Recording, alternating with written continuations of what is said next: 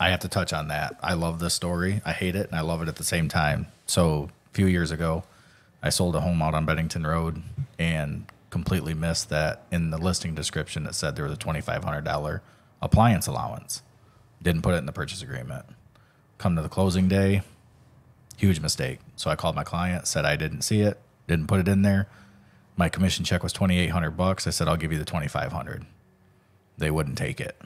But I admitted what I did, and they've since then come back to me and purchased more.